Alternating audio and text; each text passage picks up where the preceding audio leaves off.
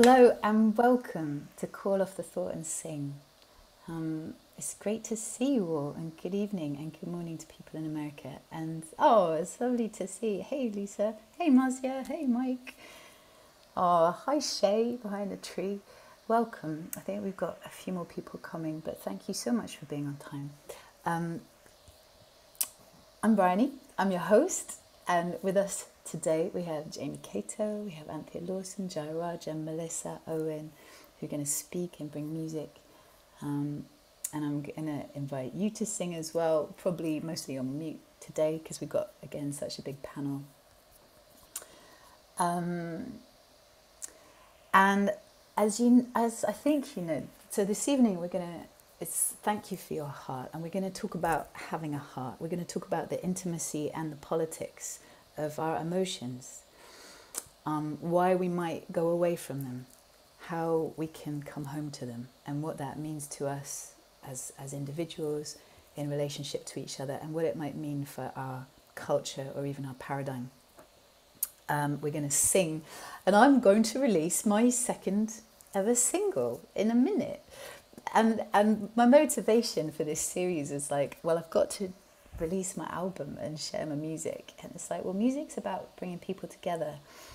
And I just didn't want to release it via social media or in our separation. I wanted to light a fire and invite people from all over the world, really, to come together around the fire and be with music, to listen to music, to use your voices and to hear each other and to share wisdom and to share worldview and feel part of a culture and feel part of cultural shift and cultural change that I feel is happening at the moment, and that I would love for my music to be a part of, because it's definitely informed and inspired by that cultural shifting.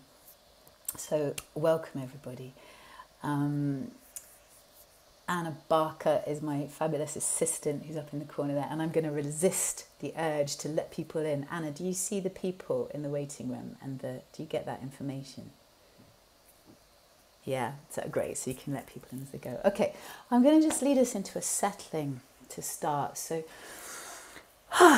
take a moment, feel the bases of your feet. But you might be sitting cross-legged, or so whatever is lowest in your body, just bring your awareness to it and give it a wiggle so you can feel the sensations of your skin touching whatever it's touching. Bring the awareness up the legs to the sit bones. Probably you're sitting, give them a shift. So you can start to feel in the hips the weight of the body resting there. Like if you were to ask your sit bones, like, how much do I weigh right now? Like right now they'd say 3 pounds. But I know I weigh much more than 3 pounds. So if that's happening in your body, just shift your weight from bone to bone. Sit bone to sit bone until your sit bones can start to feel more the weight resting on the support of whatever you're sitting on. Bring your awareness up your torso. Take a nice deep breath and a slow exhalation.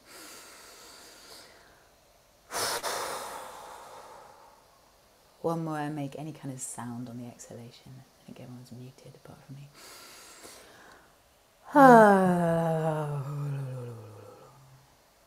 Soften the sides of the tongue.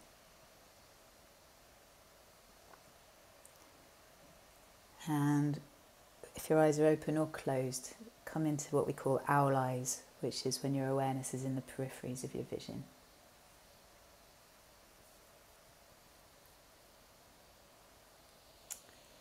And just bring your awareness into your heart and have a little hum. Like hum into the heart and see what you feel as you do it.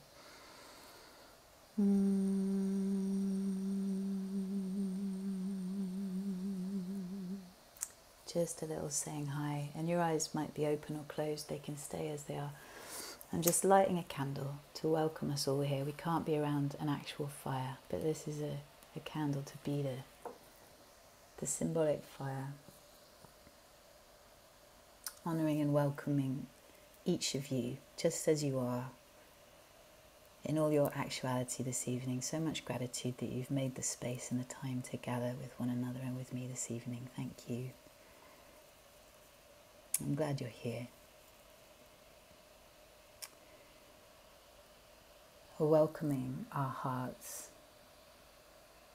our emotions, be they in this organ pumping blood in the center of our body, or in our limbic brains, or in our bodies. The delicacy, the power, the beauty, the nuance, the gift of our emotions. And may we help each other come home to healthy emotions and healthy relationships with our emotions and with one another's emotions. And may this evening be in service to that. Welcome, everybody. So, pretty soon I'm going to play a song, a recorded song, not a live song, and then we're going to start hearing from each other. But one of the things about Call of the Thought and Sing is I want us all to have access to our voices as we go along. So it's more than discussion, it's more than headiness. We can shift gear. So I'm going to lead us in a little bit of a warm-up. So just have a bit of a stretch of your body. You can do it sitting there. Just move any kind of way you want to move. Shoulders. And have a bit of a yawn into one half of your mouth and down one half of your throat. And the other side. Good. Stick your tongue deeply out, deeply in. Good. Inhale into your nasal cavities. And then make some kind of heady sounds. Any sounds. And just give your voice some loving. Just say happy, thank you, more please to however it sounds and feels. Good. And some throaty sounds.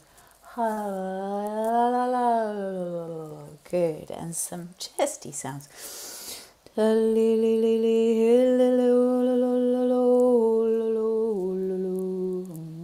Some diaphragm sounds between the bra strap area and the waist.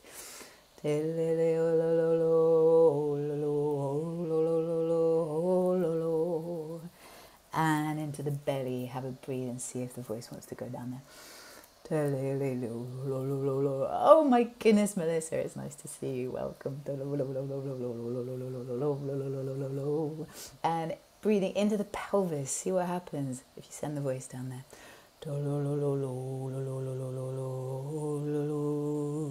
Good, move the voice all around the body from the pelvis to the head.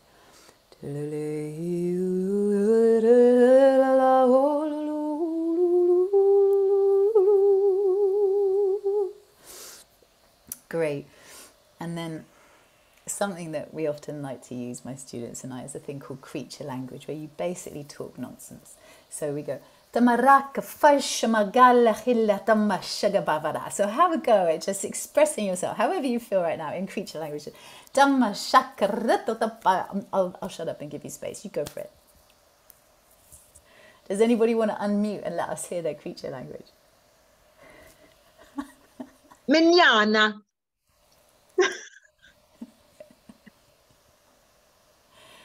Caramalo, fui una mare la vecchia sciammicherella da Great. Okay, so let your creatures gradually come to an end of their expression. So at various points I'll say, okay, let's have a pause, let's call off the thought and sing. And then I invite you to just have a sing, use creature language, express yourself, move the voice, move the feelings. Yeah, okay, so I think we're tooled up. So, I'm going to start by releasing a single. Another single, and this is the second single of the album, and it's a song called Thank You for Your Heart. It was, I'll just talk about it for a moment before I share it. It came, all the songs on the album that I'm releasing over the next few months came initially as improvisations. So this song came as an improvisation to my community in California at my leaving party. And I was looking around the room and to all my friends and community and beloved, and I just started singing, thank you for your heart, and different details. Thank you for your touch. Thank you for your dance. Thank you for holding me while my heart was breaking. Thank you for showing me all of your heart.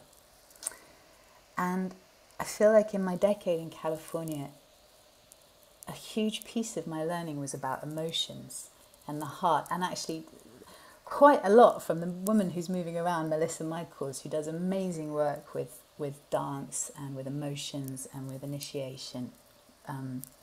Yeah, very honoured to have her here tonight. She'll be speaking in May. And I feel like in my experience of being a British person living in Britain and being now an American citizen living in America for a decade, there's a human ecologist called Alistair McIntosh who says you can describe cultures by 3 primary cultural ingredients. And one is logos, which is intellect and rationality in the mind and thought. And one is mythos, which is feeling and the heart and poetry and myth and ritual. And one is eros, which is the body and earth and rhythm and yeah. And I felt, wow, like Northern California, like mythos, the heart, just actually has a different position culturally than it does in my experience of Britain. And I had to learn a lot of skills about how to be with my heart, be with somebody else's heart. And I had to unlearn a lot of habits of numbing and suppression that I had picked up along the way. Things like eating sugar and smoking cigarettes and looking at my phone and being busy all the time and trying to think my way out of everything, which I still actually do quite a lot. I haven't completely freed myself of that stuff, but I keep trying. Yeah. So this song I'm about to play. Troy Lush is the co-composer. He started playing the chords that night, and then I put the song on top of it. And the second half of the song is always improvised, and so the second half of this song, it's a live improvisation. So it's a live recording.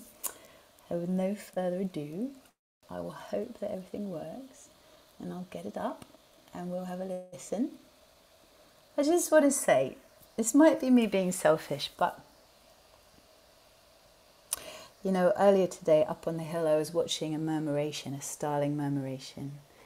And being an artist about to release a major album for the first time in my life, it feels like so much creativity has already gone into this. The creativity of the musicians and the singers who were there that night, and then the sound technicians who recorded it and mixed it and mastered it, and then the filmmakers who filmed it and edited it. All these starlings in this creative journey, and now here we are. You're the first people, apart from the team, ever to see this video, and you're the first people, apart from the team, ever to hear this song. And I just say it means so much to me to be sharing it with you live in real time together. So thank you for being here, and here we go.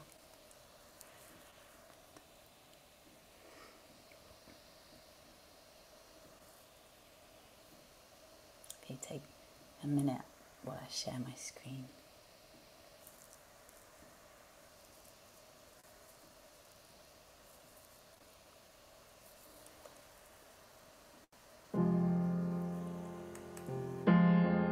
Can you hear it okay?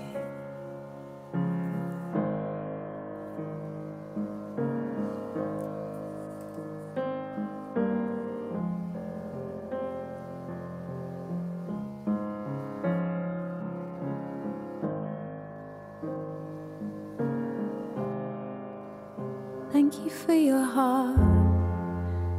Thank you for your heart. Thank you for your heart. Thank you for your heart. Thank you for your heart. Thank you for your heart. Thank you for the ways you're brave enough to feel all the things you feel when you're a human freaking being is kind of intense inside this form. Thank you for your grief. Thank you for holding me with your whole body as my heart was breaking into two. Thank you for holding me like a mother when I was struggling hard. Thank you for the ways you showed me all of your heart. And thank you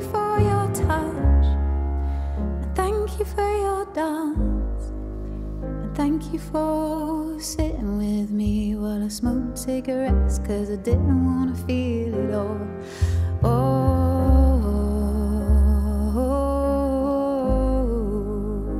Thank you.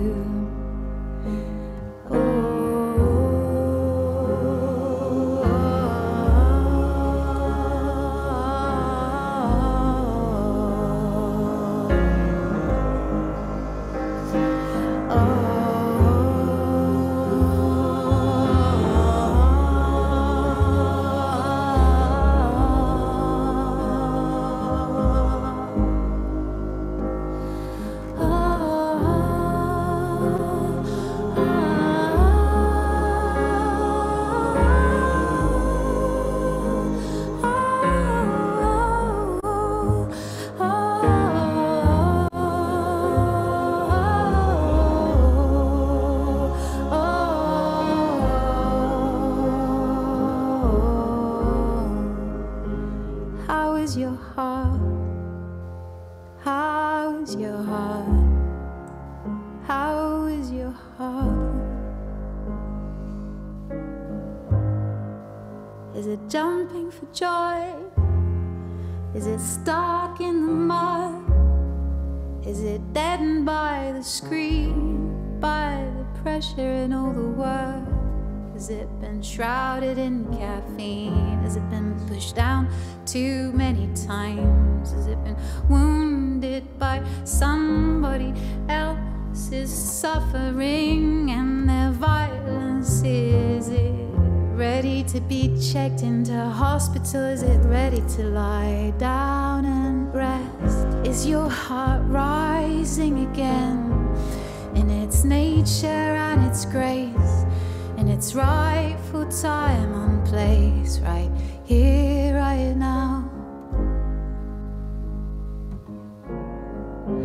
Each heart is like a flower in a vine of a plant, and no heart should be alone, and no heart is separate from the other hearts. We are flowers on a vine, we are lives in a line, we are humans wanting to try. We need to belong and to touch and be connected with all life. We want to live in the love, in the arms of the earth, in the holding of all of nature, and your touch and your skin and your eyes and your voice and your heart and your life.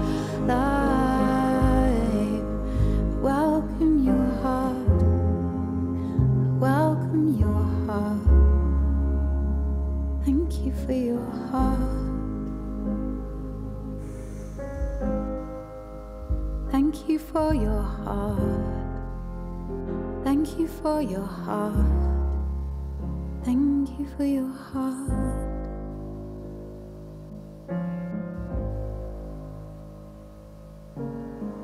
Cause we all need a gentle time, and we all need a gentle touch, and we all need a soft, soft ground, and we all need it easy, and we all need a safe, safe quiet of a good night, and we all are creatures,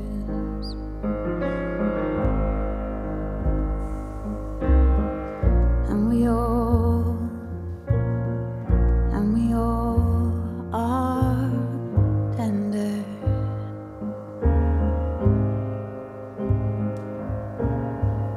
and we all need a gentle time, and we all need a gentle touch, and we all need a gentle heart reaching out towards us.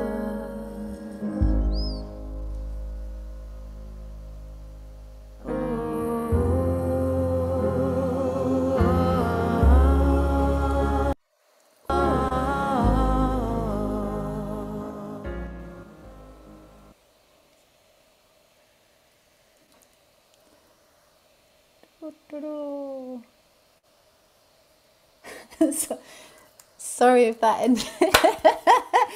Oh, do you want to unmute? Brilliant, Briony, brilliant.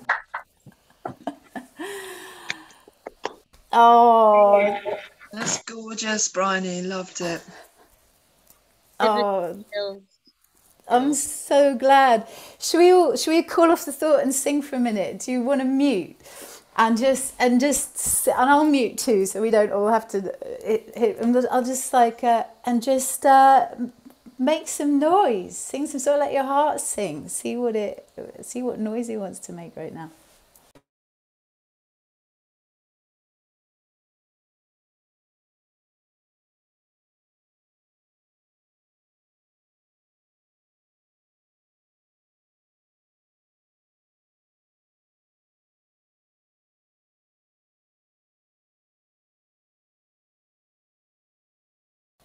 Beautiful, and maybe bring it to some soothing sounds, some quiet, some gentle sounds.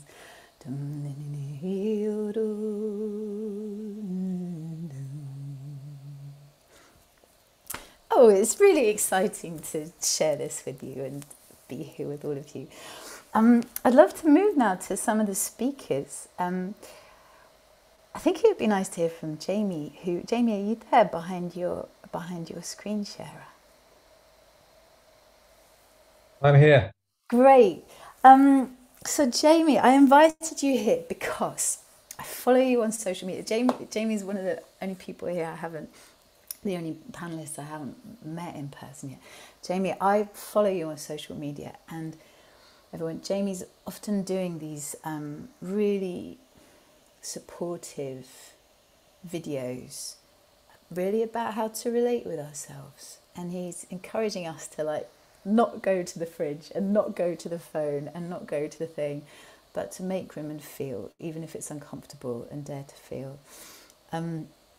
Jamie did an incredible project earlier on in his career called One Giant Leap, which is an amazing international musical inquiry about music and culture and unity and oneness and divinity, I suppose. Yeah. And Jamie, you've gone from music, it seems like, more into a focus towards healing workshops, intimacy workshops, personal development workshops. I hope I've got that right, and correct me if I'm wrong. Yeah, it's a big mishmash. It's a big mishmash.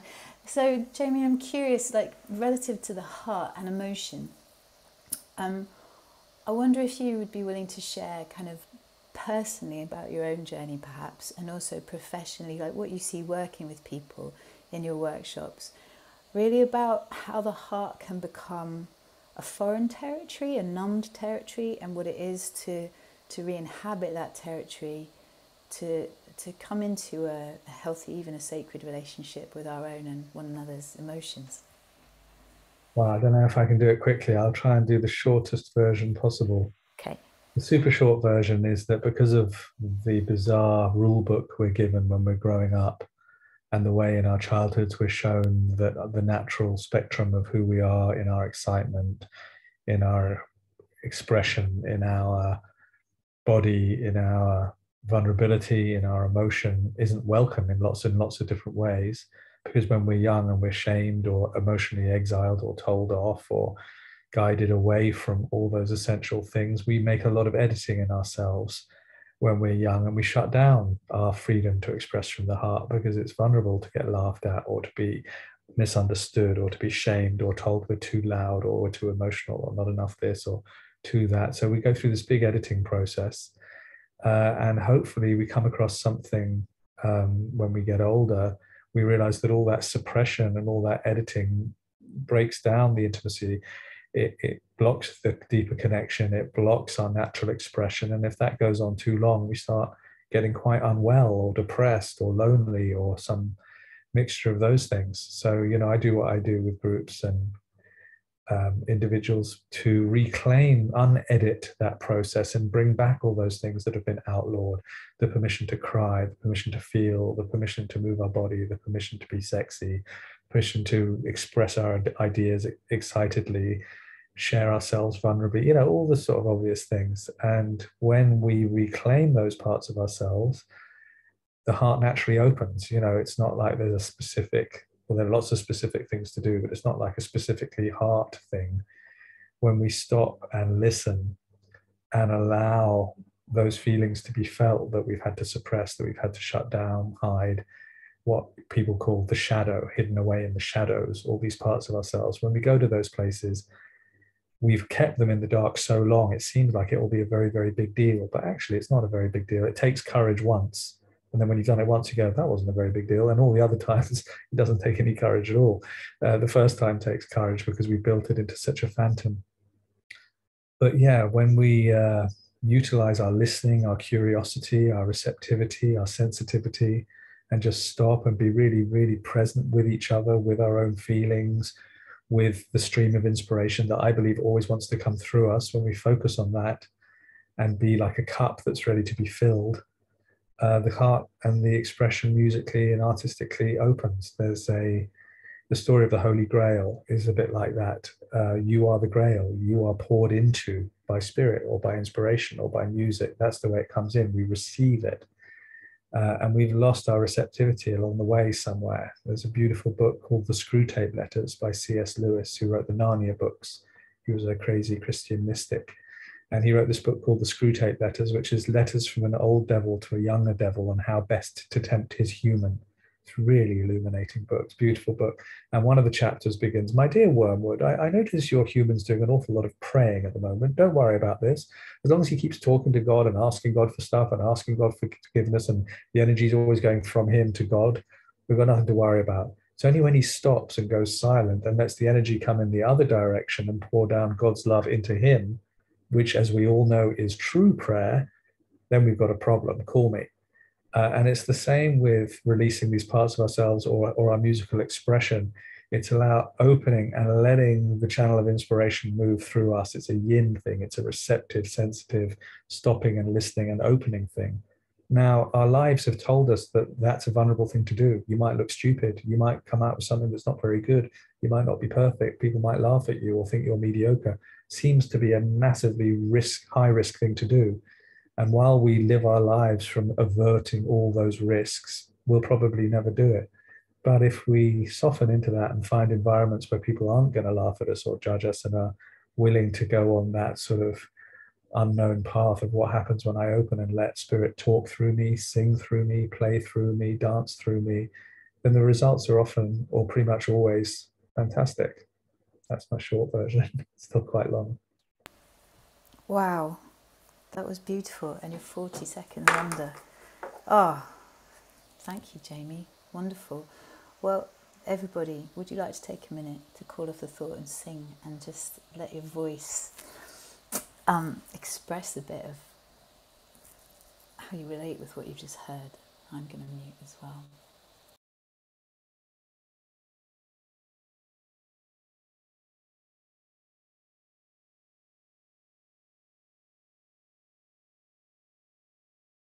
Would anyone like to come off mute? We've got some amazing singers in the house. We've got Marcia Willis, Oshi Owen, Rachel, Shay, Lisa. Do any of you want to unmute and just be heard for a moment?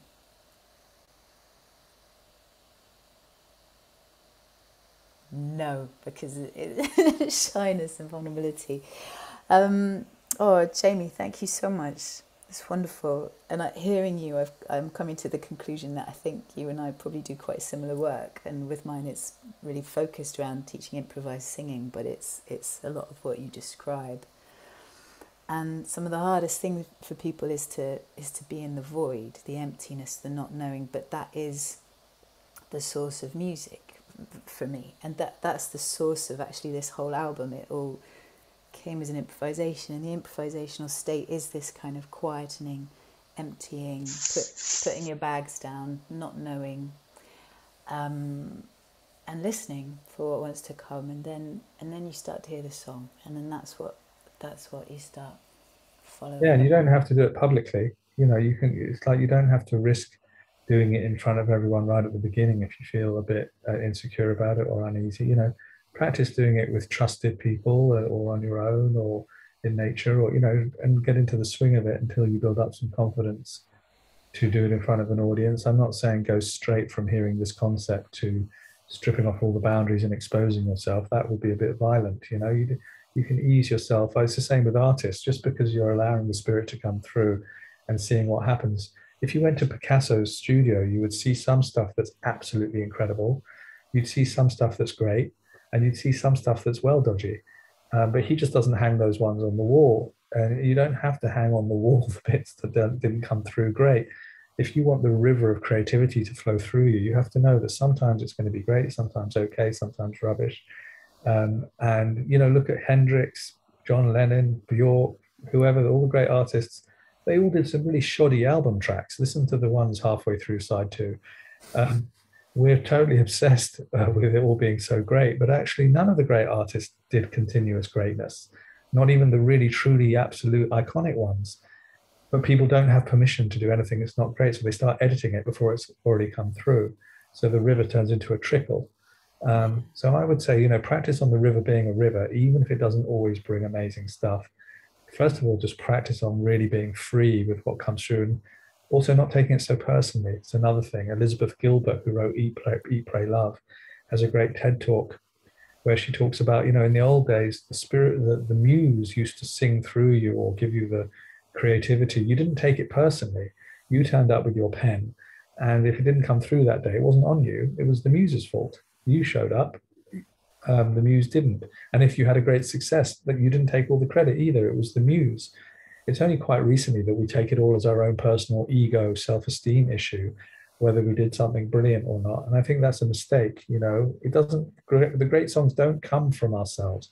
You do nothing to generate a great idea. It's amazing how protective people get about that was my idea. Well, really? I mean, what did you exactly do to generate that idea? Nothing. It popped into your head. No one knows where it comes from. And to take it all less personally, I think, is a really, really good thing to do. Very hard in our culture. Very easier said than done. Make ourselves good vessels. Yeah. Brilliant. I love Liz Gilbert. Thanks, Jamie. I'd love to segue now onto Anthea. Yeah, thank you so much, Jamie. It's great to hear from you. And he's jamiecater.com, and he does all kinds of really exciting looking workshops. I want to get myself on one of them one day. And yeah, and check out One Giant Leap as well on I don't know, maybe, Jamie, maybe you can put a link to One Giant Leap. I'm not quite sure where people can find it. Anthea. Up next, Anthea Lawson. Anthea is one of my very best friends in the whole wide world. We met up a mountain in the Dolomites when I was 25 and she was 26 or something. I am now the godmother of her daughter, and I'm now her neighbour, and we're both very happy about it. Anthea is a terribly clever woman. She has a first in history from Cambridge, and she was an investigative journalist with the Times, and then became a deputy director of a leading NGO, doing a ton of work with other NGOs as a campaigner. Somewhere along the way she had a breakdown. Somewhere along the way she said, not a breakdown, sorry, what do you call it, where you run out of energy. She had one of those after a few years at the Times. She ran out of life juice, and that's when she went full blowing into campaigning. And after some years of that, she was like, something is up in what we're doing and how we're doing it. She took a step back, and she wrote an incredible book called The Entangled Activist that was released recently, which is about really how activism can become more woke, more enlightened, and when we can see our participation in the systems we're trying to change and stop othering the people we're trying to influence and be beside them. Anthea, the question I want to put to you, and I invite you to help us to see the big picture on this. Jayaraja, who we'll hear from later, he came once to spend a couple of days with my parents and I and help us with our relating and hold a space where we could hear one another. And one of the things I said to my parents, do you know what, I'll keep a confidentiality, but one of the things I expressed to them was like, I can have a hard time feeling any kind of sense of emotional connection with you guys. And in the safety of Jayaraja's holding, they said, Bri, be gentle with us, please. Like, we both went to boarding school when we were 8, and we were really taught to put our emotions away, that they were dangerous, disruptive things, and put them away. And I guess I partly feel like I grew up in a household where the emotions weren't named, emotions weren't displayed, we didn't hold emotions for one another well. And I guess, Anthea, the other prompt I want to put is there's this amazing film called Throw Down Your Heart, or Throw Your Heart Down. And it's where this American banjo player, whose name I forget in this instance, he wants to take the banjo back to Africa and see how it connects with contemporary African music. And one of the guys in the film takes him to this beach that's called Throw Your Heart Down Beach. And it's called that because when the men were taken away as slaves, they would say, throw your heart down. You're not going to see your family again. You're not going to see your home again. You don't need your heart anymore. Throw it down here. It was Throw Your Heart Down Beach. And now we might say slavery is an American issue, but it was Britain that shipped, I think, 2 million men as slaves to America before it was even America, while it was still a British colony. And what strikes me, Anthea, is that both the children of the dominant culture and the men at the point of enslavement are saying the same thing. The children are taught, put your heart away, and the men are saying, throw your heart down. And my question to you, Anthea, is why would a culture teach its young not to feel? And how is that part of a paradigm that has been destructive? And how is recovering our capacity to heal, how is that part of maybe finding a healthier culture? And I ask Anthea this because I know she's going to write her next book on the topic and she wants to do a PhD on the topic. And her brilliant mind is saying, you know what, this is at the heart of everything. This is the most important thing. And Anthea, you're wanting to kind of throw your intellectual energy into this question. And so why is it so important and what's here? And I know you could talk for many hours, so 5 minutes, let's see what you got. And thank you for being here. Oh, thank you, Briony. Thank you for inviting me. Thank you for singing. Thank you for your album, your beautiful music. Yeah, I think these are the big questions.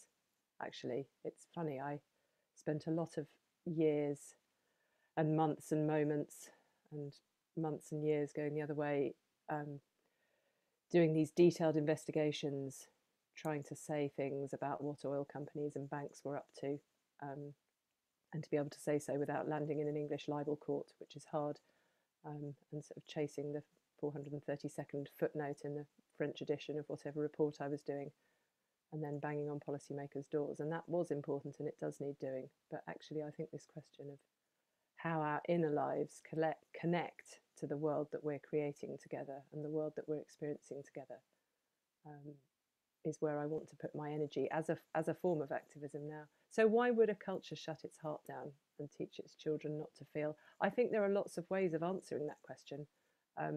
We could do historical accounts of how modernity, by which I mean the scientific revolution of the 17th century and the Enlightenment of the 18th century, brought a separation of reason on the one hand and feeling on the other. And now running the public sphere on reason and rational grounds rather than feeling might have seemed a good thing in some ways. It meant no longer burning women who we called witches, for example.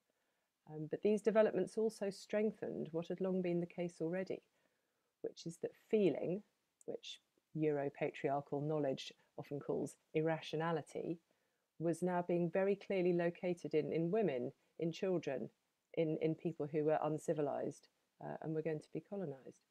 And so this complete separation of reason and feeling means people don't want to identify with, people don't want to hear, don't want to be part of that. And this is perpetuated in the public sphere through culture, and it's perpetuated within us. We internalize this imbalance. We are, of course, capable of both. We're all capable of thinking and we're all capable of feeling.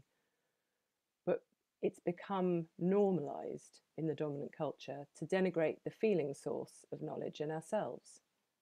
Another factor then becomes safety. So when our feelings are running high, it can feel not safe, especially if the feelings that are coming up relate to lack of safety in our past, if we're carrying trauma with us. And so we learn, and the educational system reinforces this, to take refuge in our thinking and analysis. This is something I've done for years, and I'm still learning my way out of it. We don't want to feel our vulnerability. This is what Jamie was saying. And one of the ways that we avoid it is to sort of shoot up into our heads and back into our thinking selves. But there are other ways of answering that question of why would a culture teach its children not to feel. We could say, for example, that a culture might shut its heart down if the men who run it are afraid of the feminine in themselves and in women, and its connection with interiority and feeling, and they're afraid of the feminine and that connection in themselves. Now, how's this culture of not feeling sort of part of the bigger picture? How's that part of the culture of extraction and domination? It's completely entangled with it, because not feeling, that numbness in the dominant culture, is what has allowed its people to perpetrate the injustices that create oppression and inequality. How can anyone do the things that colonizers did and still do if they've not suppressed the feeling capacity in themselves? I mean, that's exactly what military training does. It teaches people to override their discomfort at inflicting harm on others. And this works at a remove too. We're living in the wealthier countries. Of course, there's inequality within them, but we're living in a culture that's sourcing its necessities and meeting its manufactured desires from places where people aren't being paid enough to produce them, where the land is being extracted from to breaking point. But capitalism works by making its extractions over there, somewhere else, not near us. And it's easy for that not feeling to be really not felt, while the consequences are put somewhere else, put on someone else. So this question of how we create a healthier culture, how do we enact re-enheartment, Briony asked it the other days, is about teaching ourselves, teaching the next generation to learn emotional intelligence. And it's funny, when I do workshops and talks with activists about this, before I even get onto the topic, we have to kind of go through this process of like, well, why is it okay to work on this inner stuff that is so much less important? Is that me at 5 minutes? Brian? That's the 5-minute bell, Yeah, but okay. you don't have to stop dead, but you can I'll just come to a close on that. So we have to make the case that is actually worth doing, that is culturally radical. It's an absolutely radical act to teach our children that it's okay to feel. And that includes, showing them what their feelings are. It means not doing some of the things we've been taught, like, oh, you're all right, you're not hurt. Oh, that's not important, come along then. How often do we not want them to cry because we can't tolerate the uncomfortable feelings that their crying is causing in us? So that's the question that I'm with at the moment. Probably my children will bust into the room and demonstrate some of this in just a moment, but so far it's going well. Thank you, Briony. Thanks for the opportunity to think about this. Wow, epic. Thanks, Anthea. And it's quite uncomfortable to listen to you, because you nail it, and you go in and you say these really big things. Does anybody want a bit of a shake? I know we like cool off the thought and sing, but like, does anybody need a bit of what's the movement? And we'll have a dancing break and a loo break halfway through. And if you want to make some noise as well, you're welcome. Yeah, hearing you, Anthea, it makes me like I want to get a healthier relationship for my heart, because I don't like the way often the things I use to suppress it are like unhealthy, like sugar or whatever. But actually, you're saying it's more than personal. The impact of this quote unquote re-enheartment is actually, the scope of it is massive. It's massive. I want to turn now to Owen and some music, and then we'll have a break. I met Owen at Tamara. Owen lives in Wales, and he is a binational, bilingual human, Welsh and English, and a very, very beautiful Welsh folk singer. One of the first things that happened to me in Wales is that Owen took me to a night, which right now I forget the name of. The Mary Chlwyd. That's it, the Mary Chlwyd. And I saw it, I was like, oh shit, I never realised we have an indigenous culture on these British Isles. And they have their own language, and they have their own songs, and they have their own rituals, and it's friggin' beautiful. It's full of heart. The Welsh population has more poets per capita than any other country in the world. It's full of very beautiful music, and it's had a long time of being treated badly by English neighbours. Owen's going to sing for us, and I'm sure he has quite a few things to say as well. Owen, the Thanks, floor is Briony. yours. Thanks for being here. What would you like to say I seem to and remember sing? that night was also full of beer as well. I think that, but hey, it comes with the territory. I think when you've been colonised for nearly a couple of thousand years. Yeah, I was trying to think how to, the theme of the night and how to bring that from a musical perspective. And we've got a word in Welsh, Hiraeth. Some of you might know the word Hiraeth. There's no direct translation into English, but there's a Portuguese word, saudade, or saudade, I think, if I get my Portuguese pronunciation right. And it's... Saudade. What was that, sorry? Saudade. Saudade, okay. Thank you. It's a form of longing, really, and there's a sweetness to it. But from a kind of clinical psychological perspective, it's a depressed state, basically.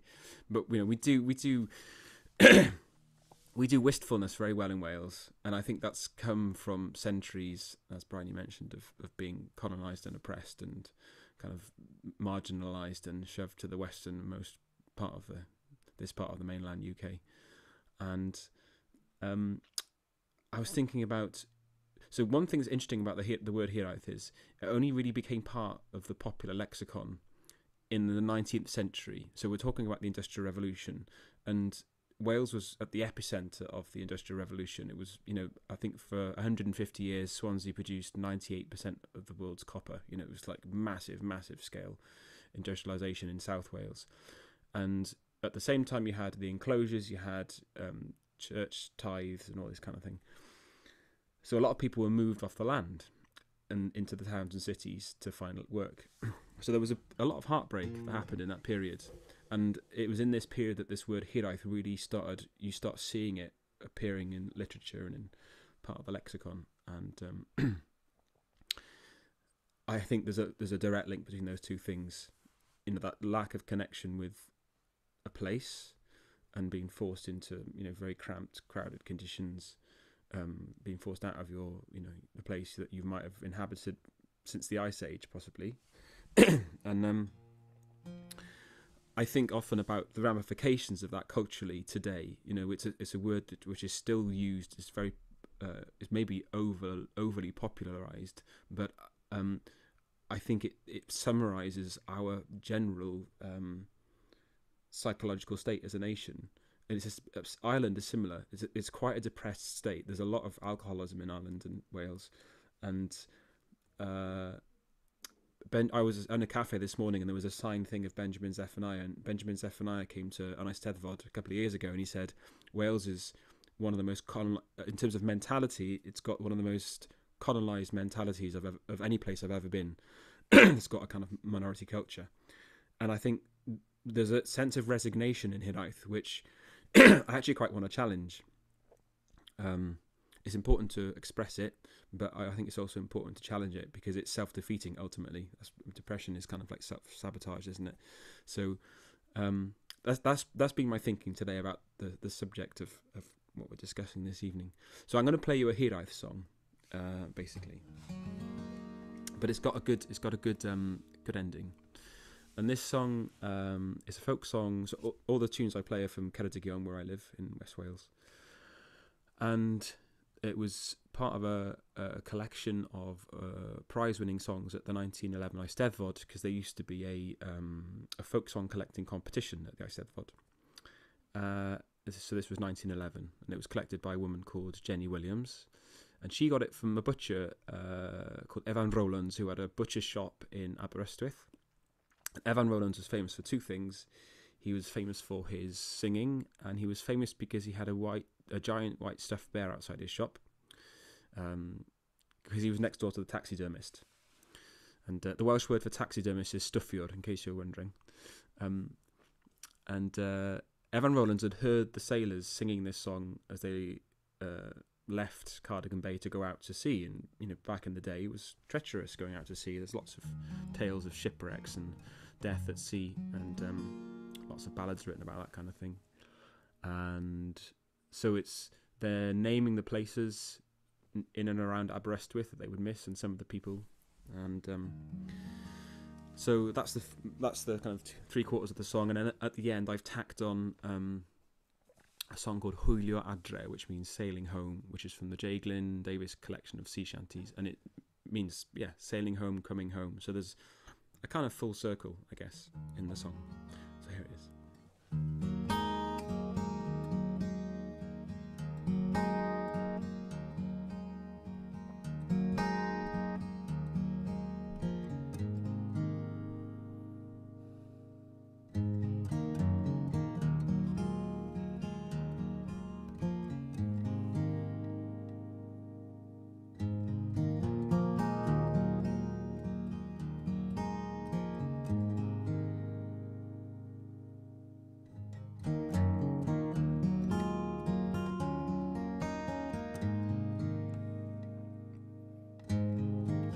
Farewell I Aberystwyth, farewell I Ben Maes Glas, farewell I ddŵr y castell, a hefyd Morfa Glas.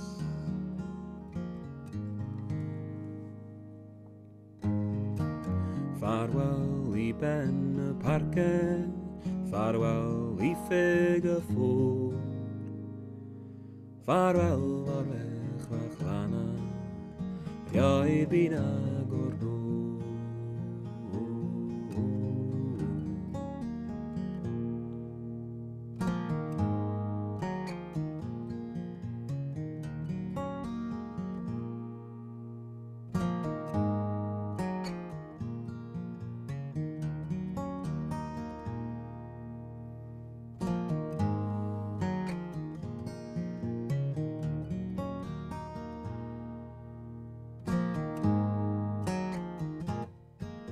Farewell fwy Lanrhystr, le bu mi lawer gwaith, yn caru nhw y ffansi, ond ofed mi y gwaith. Fe fi y sy'n ei charu, am 4 mis ar 10, gan weithiau newydd garw, nid arall newydd teg.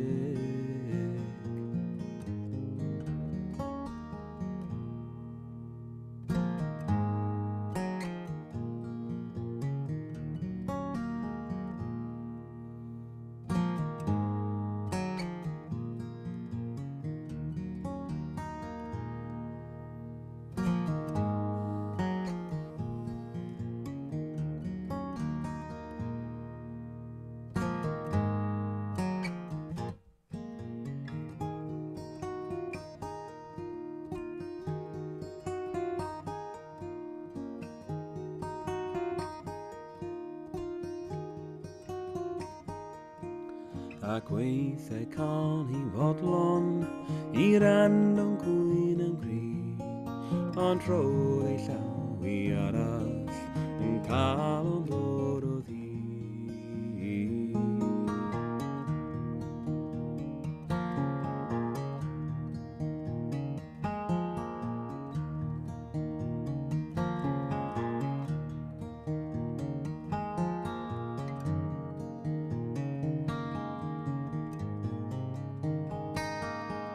I cael I o,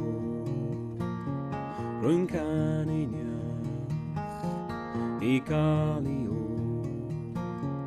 rwy'n canu niach. I cael I o. Hwylio adre, hwylio adre, hwylio adre, hwylio adre.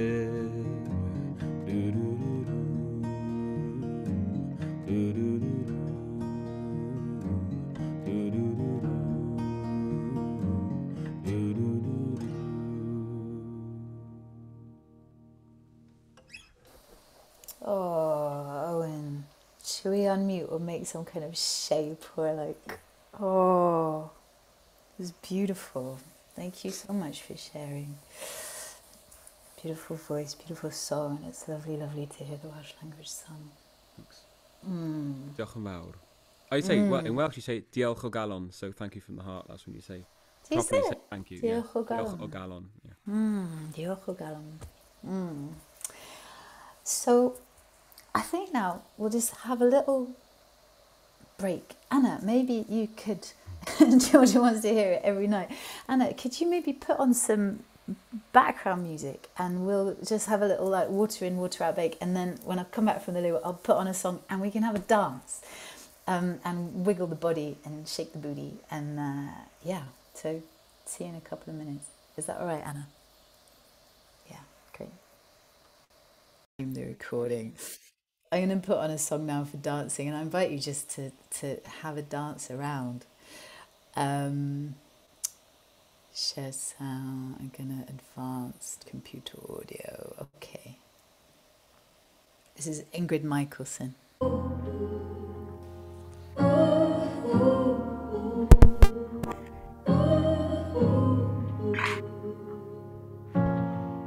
You said there's something about the moon.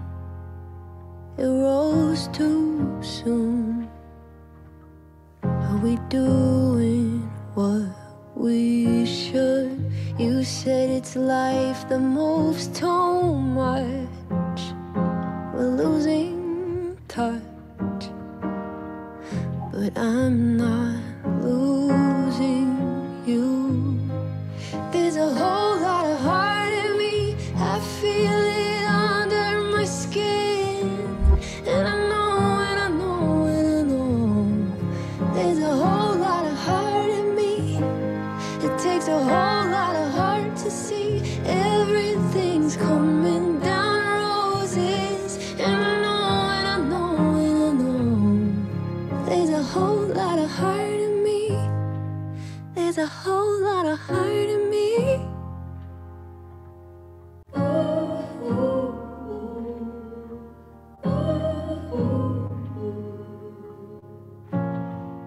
I said we walked this way before.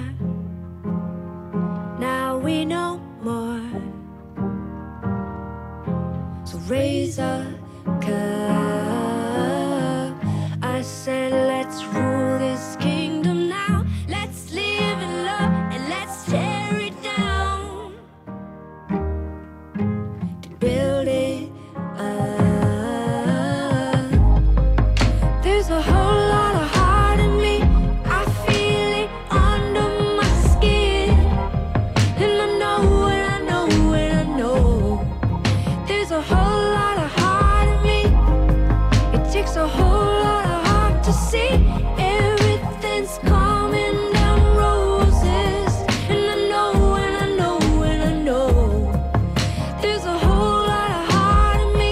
You let it go, you let it go. To let it in, to let it in, oh, you let it go. You let it go. To let it in. You let it go. There's a whole lot of heart in me. I feel it under my skin. And I know, and I know, and I know. There's a whole lot of heart in me. It takes a whole lot of heart to see everything's coming down roses. And I know, and I know, and I know. There's a whole lot of heart in me.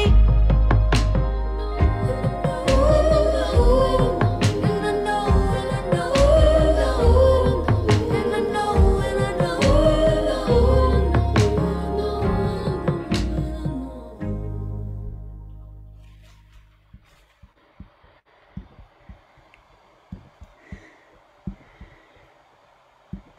Oh, hey, thanks for dancing, everyone. I'm going to turn my light back on. Oh, oh, it's good to dance, so it is. It's good to dance. Welcome back. And welcome Harry Duns, who's just joined in. Harry, we've already played the music video. We played it at the beginning. Harry is the man who edited it. Yeah, I think we should give you a round of applause, but on mute. And hello. On that note, actually, yeah, so this is the official launch of the second single from Crossing the Crossing the Ocean. Anna, would you put the link to it in the chat if anybody wants to link? And I've said to the presenters if they want to put their, sorry, I'm out of breath from all the dancing, if they want to put their links, their information, their websites in the chat, that's great, because it's lovely if we can find them. Yeah, there it is. And then Anna, would you also put my link tree in there, please? My link tree is where, if you want, you can subscribe to my mailing list or follow me on social media, or if you're terribly rich and you want to support an artist, you can become my Patreon, or just find out about my teaching or anything I'm up to. Yeah, and I think Anthea's put hers in there as well, and there's Owen's, and great. Jayaraja, I would like to move to you now, and then we'll hear from Melissa James, and then we'll all do some singing, I think, to end. Jayaraja is a deep Buddhist human. And for many years, he was the chair of the board of Buddha Field Festival, where I think many of us have been, and where I discovered, actually it was where, for students of mine, it was where the resonant body method began, when I discovered Indian classical vocal there when I was about 20. And he now runs a retreat centre, a Buddhist retreat centre in the West Country called Al Foxton Hall. He's a big nonviolent communication teacher, and he's intervened in my family from time to time to help us relate better with each other. And it's been incredible. I think every family should have Jayaraja come for a day, a year, and just clean up. Basically, just clean up. And then you're like, oh, look at these fresh new people that I don't have loads of baggage under the carpet with. It's like, oh, they're really nice and funny, and we've got loads in common, and they're interesting. So thank you, Jayaraja, for handling us all. Jayaraja, what have you got to say on the matter? And you teach nonviolent communication, and a big part of that is empathy. So I suppose if we don't relate well with our own hearts, how can we relate very well with each other's hearts? And so how do we grow the capacity for empathy? How do we learn to hold another heart? How do we come into our hearts? How do we come into being able to relate beautifully with another's heart? Oh, you're muted right now. Thank you so much for being with us. Okay. Wow, how lovely to be here. Calm, man. Your song, Briony, kind of choked me up, and actually being here with you guys, just I do feel choked. It's like the something about the beauty kind of sticks in my throat. I can't let it flow out. Anyway, so yeah, you asked me to speak on bringing the heart to life. Yeah. So I think the heart is already alive. What we need to do is come in relation to it. So I invite you right now to place one hand on your heart, one hand on your tummy. And if it helps, close the eyes.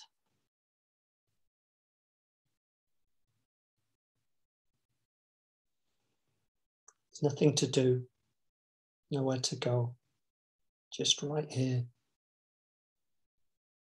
right now.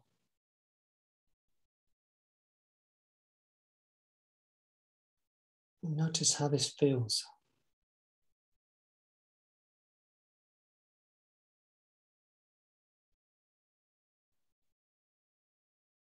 Notice how it feels from the inside, as opposed from the thought.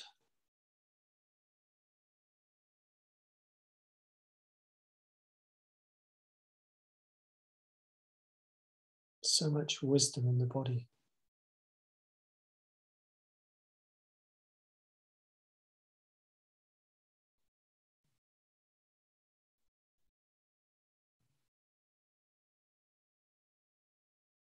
So the heart starts beating very soon after conception.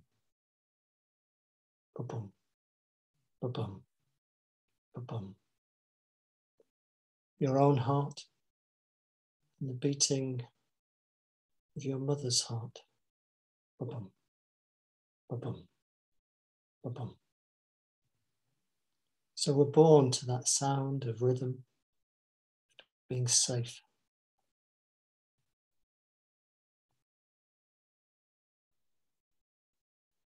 And the feelings and emotions of our mother flow through our body as well.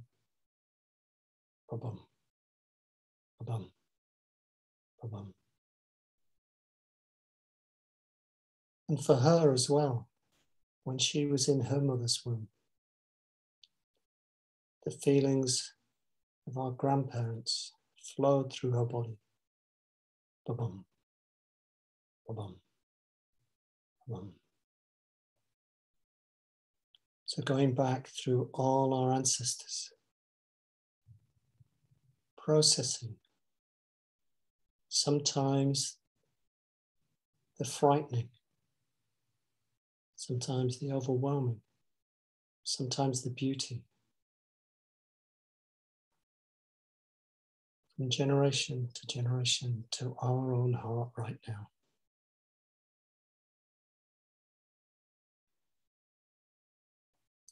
Keats, the famous poet, said, "I am certain of nothing but the holiness of the heart's affections and the truth of the imagination."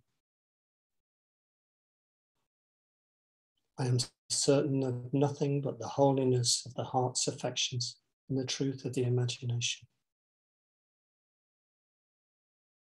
Wow. The holiness of this heart that's beating now beneath your hand. It's the heart that connects us with our ancestry and with each other. So learning to speak to our own hearts with tenderness, like whispering love to our intimate partner. So maybe just trying, experimenting with our own name, whispering into the heart, Jayaraja, I love you. Jayaraja, you're lovable. And allowing that to resonate down into the heart, from the heart resonate down into the belly.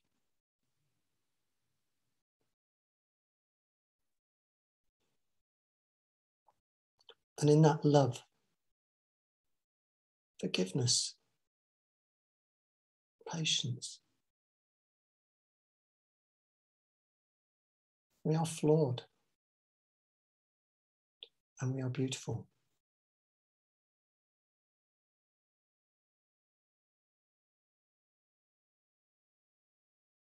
The French word for heart is cœur, which is related to the word courage. So to feel, to be in the heart, requires courage. The courage to feel deeply. The courage to make mistakes.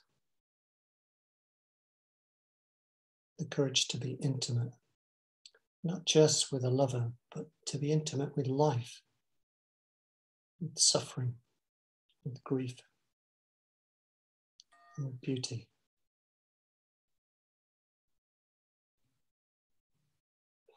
Thank you, Briony, for the invitation.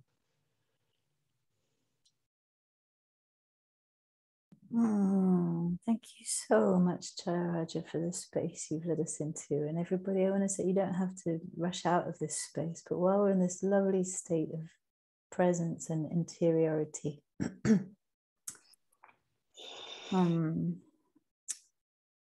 just send a couple of hums into your own heart and see if you can feel the vibration of the sound.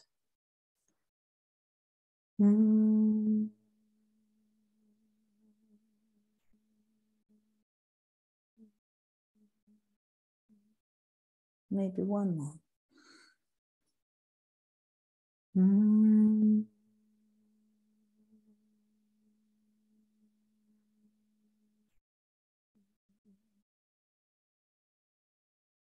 Beautiful. And then, so that's singing into your heart. And now, everyone on mute, I'll mute in just a moment.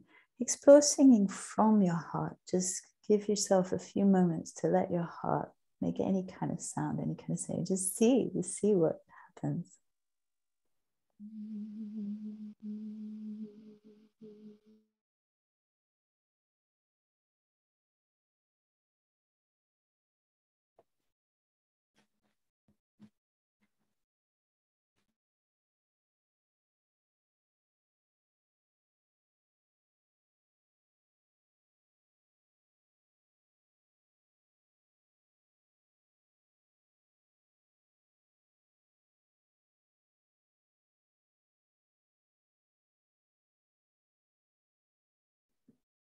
Beautiful, and gradually bring it to a close.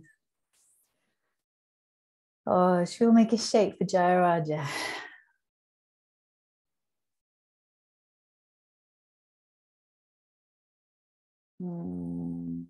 It's beautifully done, Jay. Thank you so much for doing more than a talk. Thank you for leading us into the state. And I love what you say, the heart doesn't need to be brought back to life. It's alive. We just need to relate with it, with our awareness, with our voices, with our dancing, with our own tenderness.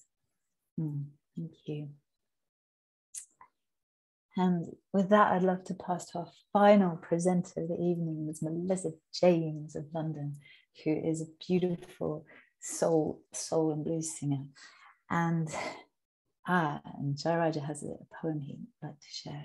I guess is it going to go in the chat? Yeah, beautiful. Thank you. And Melissa, I think you do a lot of singing from your heart, and you teach and you help people connect with their own hearts through voice. Will you sing for us this evening? So, and just to preface this, so this event was meant to be last Sunday, but we changed it quite last minute to this Sunday, and everybody very kindly shifted, but it means that Melissa is on her phone from a bedroom in Pembrokeshire, when she usually lives in London, so she doesn't have her whole kit and setup. So she's gonna freestyle it for us this evening a cappella. Melissa, over to you. Thank you so much for being with us. Thank you. It was such a warm and wonderful evening. I've just loved listening to everybody and been nodding my head. I loved a lot of what Jamie had to say, and that was lovely. I mean, it's all just been lovely and really beautiful to hear your songs as well, Briony. So thank you for the invitation. I didn't expect it to be such a heartwarming evening. You know, I expected it would be nice, but, you know, I didn't know what to expect. So it was really lovely. It's been really lovely. Sorry, you might hear laughter and all sorts going on in the background, because I'm staying with somebody in Pembrokeshire, as you've just said, and they've just been singing. So, and so much of, just to preface what I'm going to sing, well, not preface it, but just to say, staying in Pembrokeshire, I went for a walk before coming here, and before coming back to do this session, sort of just as it was approaching sunset, and the place that I'm staying, she lives really close. Well, she just is surrounded by hills, and it's just stunning. I've never come to this part of the world before. And I've been thinking, where can I go to just like scream? I really want somewhere to go where I can just sing at the top of my voice, and also just wail and shrill and scream. And so I've been running down I spent my time running down the hills, screaming to the top of my voice, thinking, this is great, nobody can hear me. And then I got back to the house and somebody said, I could hear you at the top of running down the top of the hill.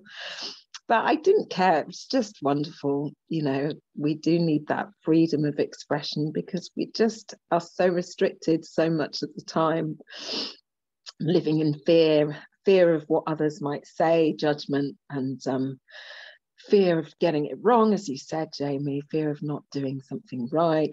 I mean, it's just, and I'm in the process of really, and it is a process of trying to release my heart from fear.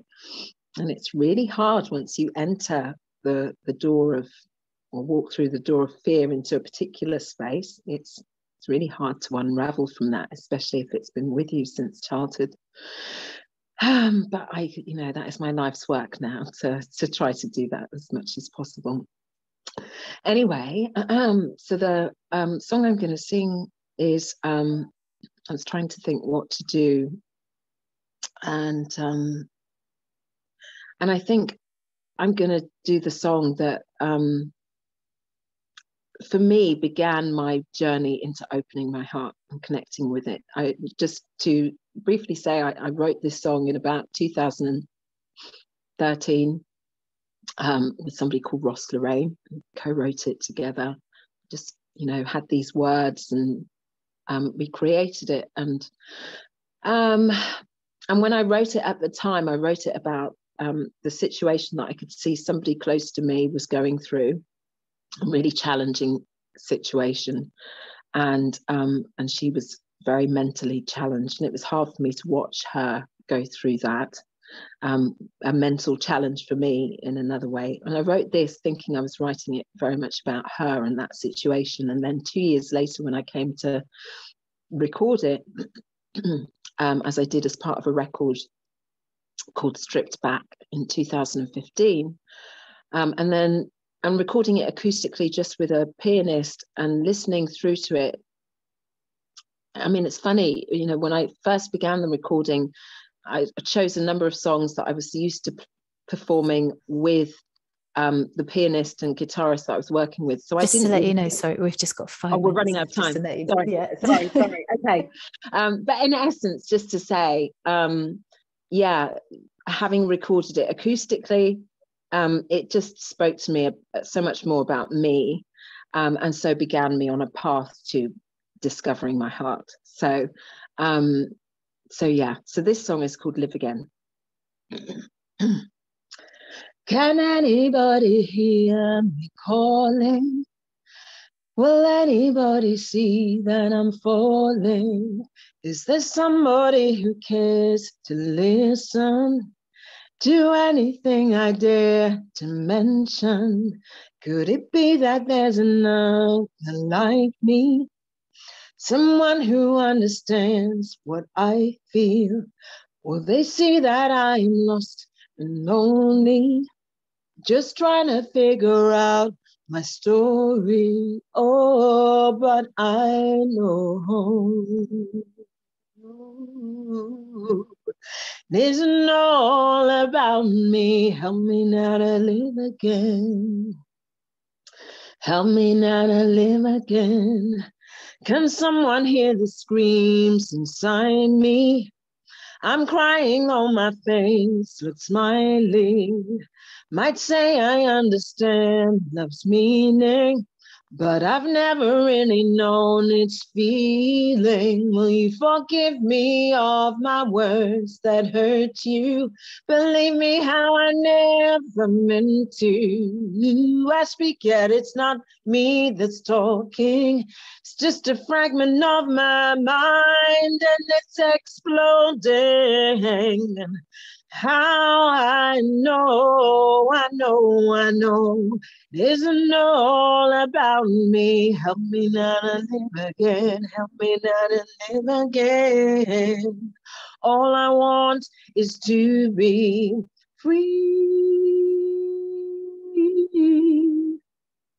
from the chains that bind my mind. Keep my thoughts locked up inside, and I want to start to live again. Help me now to live again. And I want to turn my world around, but I need my feet firm on the ground, 'cause I think I am ready to start to change. Yes, I am. But first I need some help to find my way.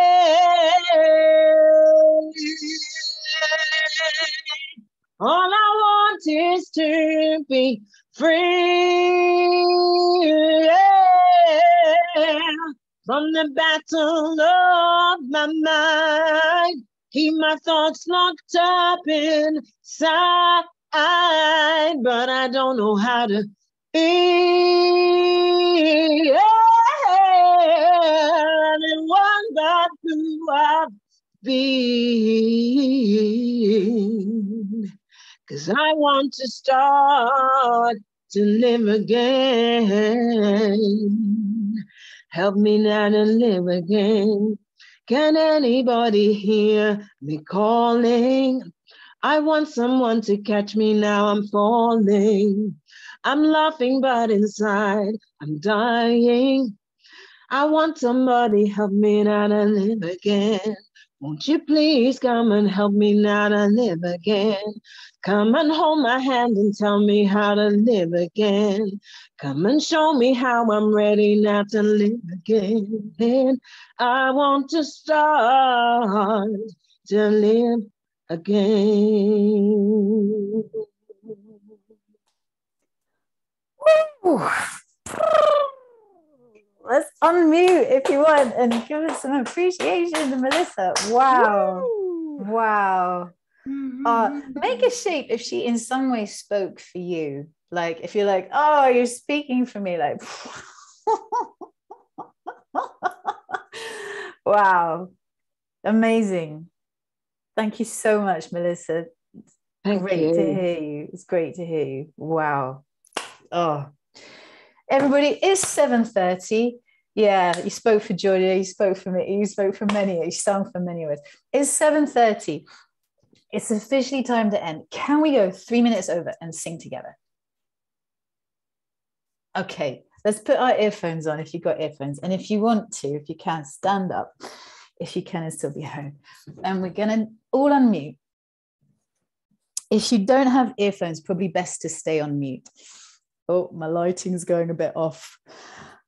I just want to thank you all so much for joining and being the very first people to see the single and hear the single. Thank you, Anthea. Thank you, Jamie, who had to go. Thank you, Jayaraja. Thank you so much, Owen. Thank you so much, Melissa. Thank you all so much. Thank you, Anna, for tech support. Thank you all so much for being here. And my intention for Call Off the Thought and Sing as we go is that there's more room to hear everyone's voices.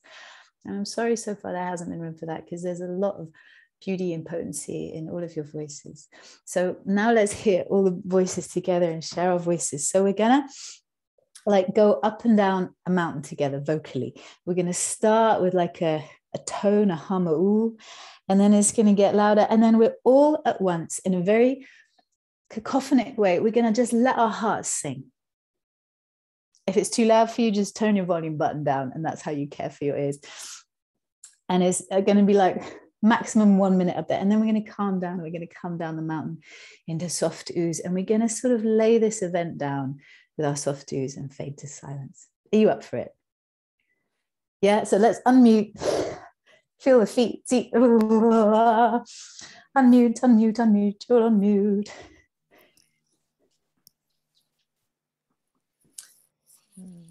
Oh.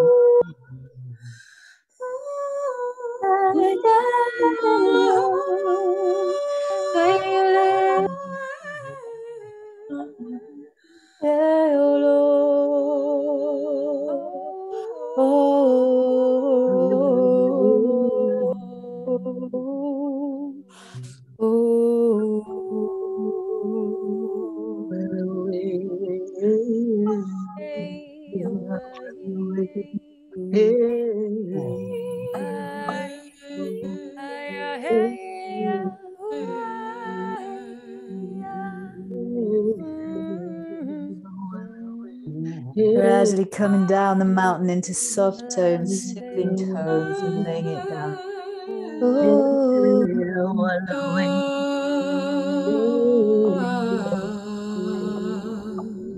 Oh,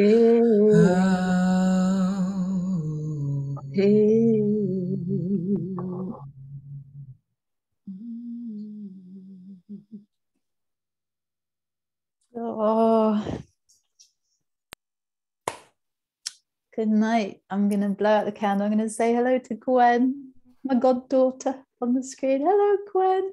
Good night, night, night. And I'm going to blow out this candle and say much gratitude for the evening.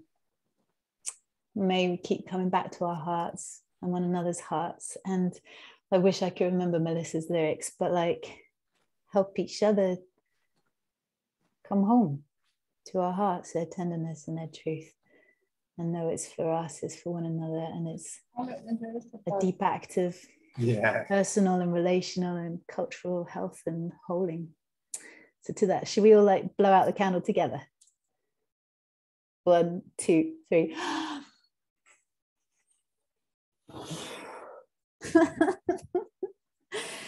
That's it.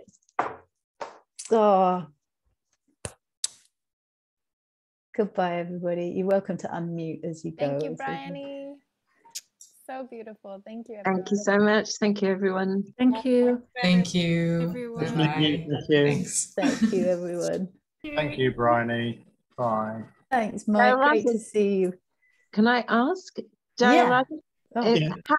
Jayaraja, where do we find